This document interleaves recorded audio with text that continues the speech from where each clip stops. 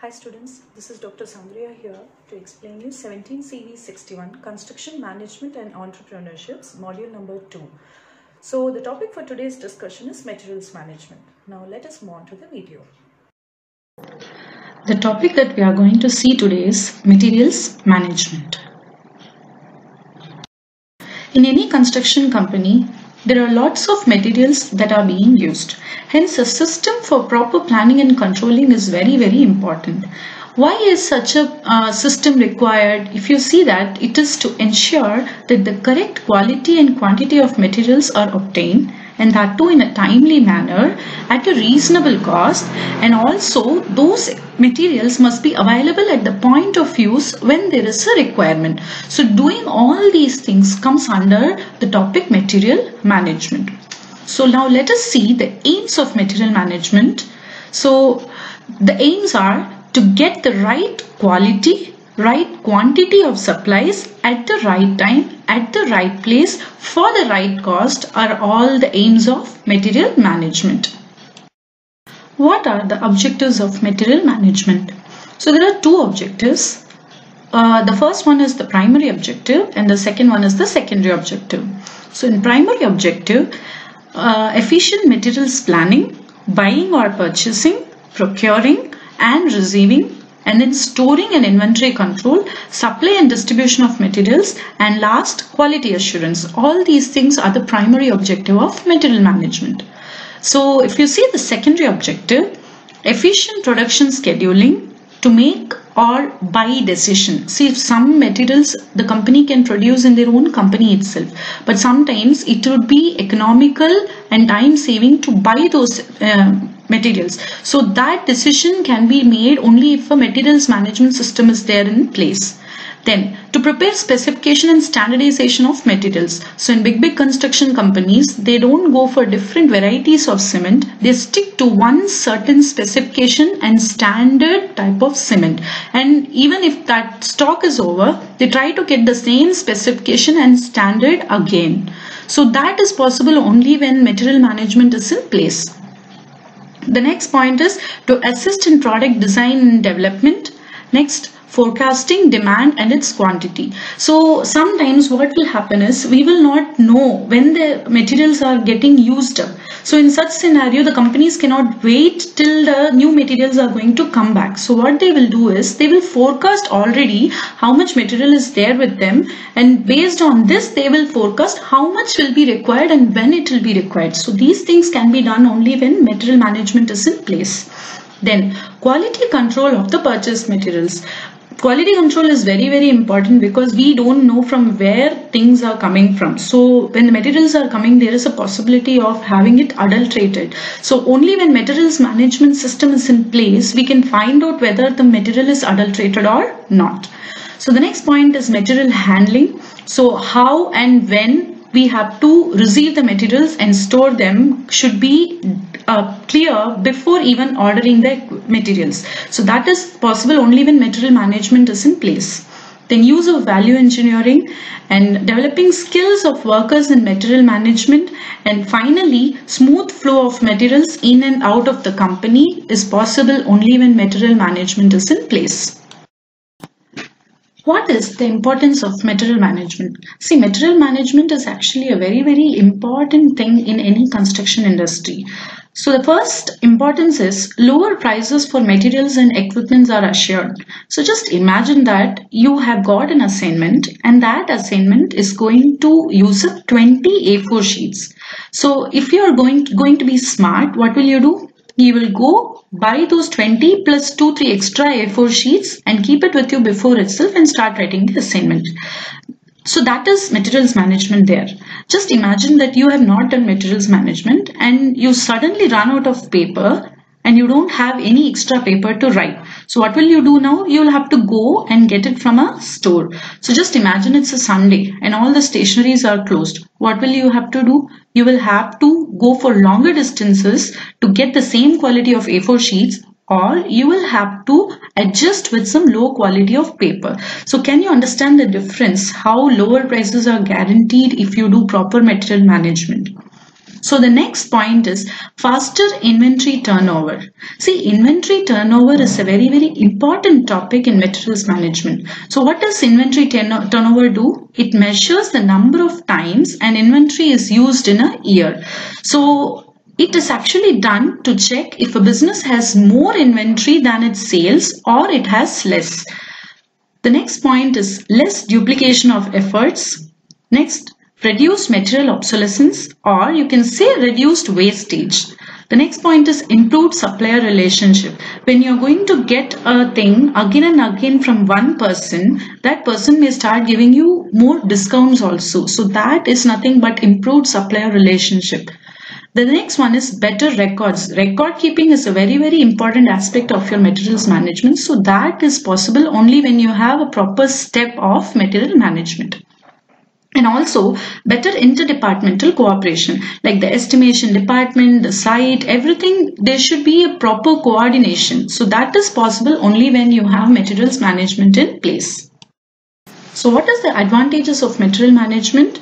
Better accountability, better coordination, then better quality of materials are ensured. It helps in decision making of the management because it is the central point for materials related queries. Then developing ethical and moral standards in an organization. When you're going to expect a very quality product when you're buying something as a raw material, that means when you expect something with good quality, you will have to give out something which has a good quality. So that ethical and moral standard comes because of material management only. Then next one is maximize company profit, improve customer service, enhanced communication, and improved quality of staff. Functions of material management, a very important question for your examination. So there are 10 important functions of material management. So number one is planning. So in the planning stage, identifying estimation of quantities, defining specification, forecasting requirement, and locating the right source of procurement is done. So the next stage is procurement. Once you plan what you want to buy, what you will be doing is you need to procure. So who does the procurement? The site planning engineer and the materials manager, both of them are going to go and visit the local markets to identify which shop gives a quality product at a reasonable price. So there will be few materials which the head office will be buying. So that will be either brought online or through other services. So the next function of material management is custody. So once you have placed an order, you will have to receive it, store it, and then also issue it to the people who are working with those materials. So that is nothing but custody. So warehousing is nothing but storing of the received materials. Then the next function is materials accounting. So the monitoring the inflow of raw materials, stock accounting, materials issued reports, and returns accounting, and material wastage analysis, everything is done in your materials accounting. The fifth point is transportation. See, proper care must be taken in the planning stage when raw or semi-finished materials are transported so as to avoid wastage. So the sixth point is inventory monitoring and control. It is important to check the amount of material present and where it is used and how much you will have to buy for in future. All these things is possible only when you have inventory monitoring and control. Seventh point is materials codification. When thousands of materials are used in any construction industry, a coding system is kept in place. So the codes may be numeric codes or alphanumeric codes. That is done so that if someone comes and say material number 23 is missing, so that means the person will go and see what is material number 23. He will understand it is one type of cement. There may be some 10 different types of cement used in the company. So they will understand which type of cement is missing and they are going to either get it or they are going to identify why that product is missing. So that is easier to be done when codification is done. Then the eighth point is computerization. So we use computers to do forecasting, planning, developing material specification, preparing statements, purchasing, and inventory control. See, nowadays for all these things there are lots of softwares and that comes under computerization. So the ninth point is source development.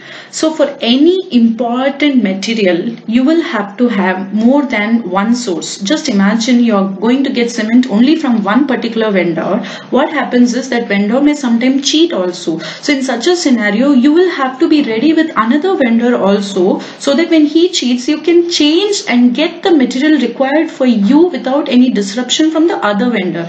So this alternatives are developed in the source development. The 10th point is disposal. Old and used items of no economic value must be disposed of. So disposing doesn't mean just throwing them away. Even scraps will get you money for the company. So scraps dealer must be called, and then all these items should be disposed of. Steps in material management. So the thing is, you're not going to just go to a shop, give them some few thousands and get the material immediately, put it in your truck and get it to your company. That is not possible when you have very big companies. So what the companies do is, they generally request for a quote from different types of vendors. Like maybe for getting a particular type of cement, you can ask quotes for 5 to 10 companies. So now the companies will place their bids, like who is going to give you at a what price. That is called as the bids. And during the bidding stage, what happens is the company selects the proper type of quality and the price which is suitable for them in the bidding stage. So the third point is release of purchase orders. So once in the bidding stage, the company decides from which vendor it has to purchase, what they do is they leave purchase orders out. So in purchase orders, there will be the quantity and the time period by which these items must be placed back in the company. So those things will be specified in the purchase order. So once the purchase order is received by the vendor, they decide how the transporting is to be done, and once the transporting is done by the vendors, the receiving part is done by the company. So once the receiving is done, you know the next step, which is nothing but warehousing, or there comes inventory. Problems in material management. See, when I say that you want to buy some 10 bags of cement in a construction company, there are going to be so many people involved in procuring and warehousing those 10 bags of cement. So there is possibilities of lots of problem being created. I just give an example of 10 cement bags, but just imagine thousands of materials being brought to the companies. And if the proper coordination among people is not there, so what will happen? There is a possibility that the time may be delayed, or the cost is more, or something like that. Problems will be there. So now let us see what are all the different problems that the companies face. So the first one is the organization structure. So if coordination and communication between the estimating department, R&D, purchasing department, plants and machineries department, if these are all not maintained at high level, then it may cause serious trouble. The communication gap may lead to price raise or delay in time or anything else. Then the next point is procurement problem.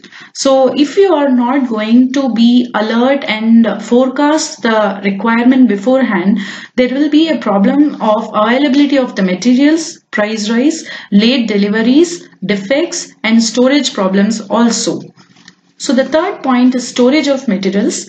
So materials require protection against theft and weather conditions. So if more items are brought by the company, at the same time, there is a possibility that the company may not have space to keep all the items. So in such a scenario, what the company will opt for is to buy a little bit of amount of materials initially, and then once it is going to be used up completely, they will place order for the next set of items. So like that, a regular supply is maintained. So this is possible only when planning is done well in advance. The next point is security problems. So theft is a major concern. So theft can happen inside the company or while in the transit also, from the vendor to the company also. So once there is loss of materials, then it means that there is a financial loss to the company.